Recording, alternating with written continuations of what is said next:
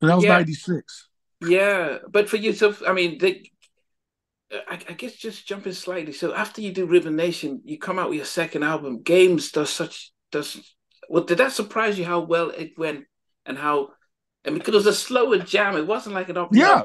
I was a little surprised only because, well, I was surprised from a musical standpoint, from a musician standpoint, because there's only two chords in this entire song. And for me, that's just like, we got to put a bridge in, or it was a groove. That's all it was, just two chords. Da, da, da, boom, da, da, da. That's it. So for me, that's like, man, that's really scaling it down. But it also let me know that majority of people just have a common ear. They're not really into all the crazy changes, and you know. So once again, that made me realize, that hey, music is, if you want to be popular in that sense, you have to really keep it simple Yeah, so but people can really understand what you're doing. but when the album, that song and the album was taken off, you still hadn't made your mind. This is it, no more. No matter how successful this was, or did you? Were you still like, well, let me No, I see. was done by then. After I cut the record, I already knew The I'm label didn't not. know, did they? No, they knew. Oh, they knew that. Oh, they knew Yeah, that they you knew. weren't going to do anything else. And Yeah, not.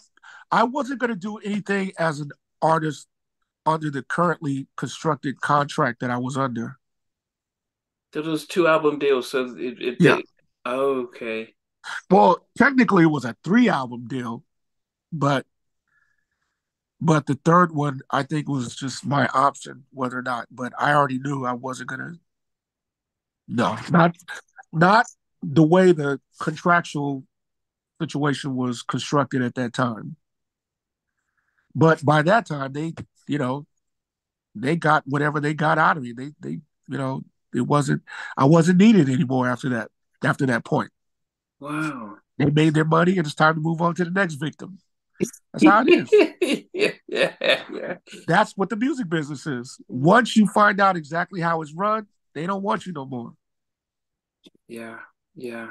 That is the epitome of what the music business is about. Yeah, I mean, speaking to Shanice, she said one of the things that hampered her career was because her mum and the family knew a lot about the business. They started to And say, "Well, we're not going to make Shanice, much." Yeah, Shanice is a sweetheart. She is. That's one of my favorite people. And we don't really hang out or talk a lot, but when we do, because we have history.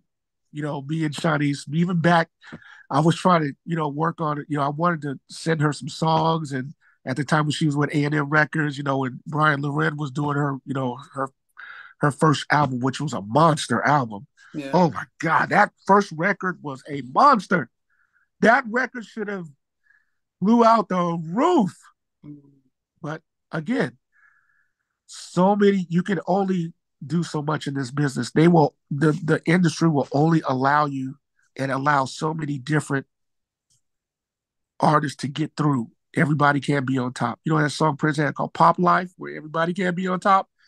Really listen to those lyrics of that song. And that's basically what the music business is about. wow, That's why he wrote about that. You can be as talented as you want. You can have all the talent you want in the world. But if the powers that be say, hey, you don't fit our agenda, you don't fit what it is that we need for this to work and for you to be famous, it's not going to work. They'll put a boundary, a limit on you. And see, I knew this. I knew all this even before I started, which is why it was so easy for me to step out because I already knew what time it was. Just by the way, they responded to me, I already knew. see, So it when was easy Prince for was me. saying a lot of this stuff, we were like, "What's he doing? Make music." We couldn't really understand when he's putting slave and he's talking about artists need, and we were like, "What's he talking about?" That it's a game. We're not going to win if we don't come together. And I was like, what? Most people are like, "Man, what are you talking about, man? You're Dude, Prince." Uh, it's crazy. wow. Yeah, it's crazy. So step. There's so much to this game that you just have no idea what's going on.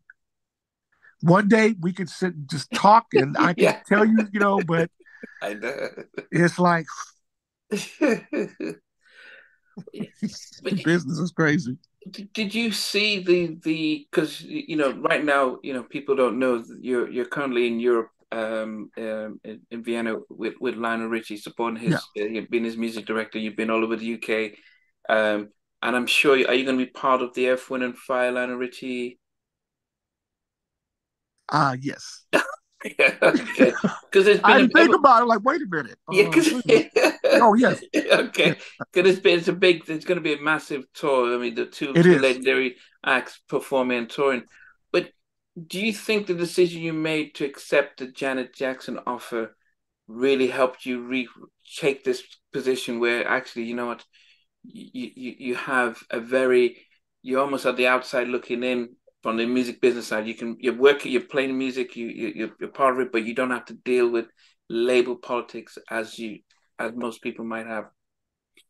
Yeah. I mean, again, like I said, I knew exactly what I was supposed to do.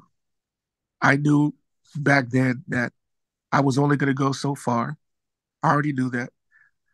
Was not going to give in to the politics and the crazy weirdo stuff in Hollywood. I wasn't going to do that. My background was, I was just implanted too much into my foundation of what my family was about to even think about doing any of that crazy nonsense. Because people talk about it, but when you are a part of the industry and you see it with your own eyes, it takes a lot to deal with it, especially when you're knowing that you're not like that or a part of it. You have to work 3 times as hard to just even get noticed a little. It's hard. It's in some cases 10 times as hard. But then at that point, it's like, is it really worth it? Yeah. Hey, thanks for watching. Really appreciate it. If you love what you watched, there's over 100 artists that we've interviewed. So please check out the videos. Remember to like, share, and not unsubscribe. But better still, become a member of Halftime Chat and get exclusive videos ahead of time. But thanks for watching. Take care.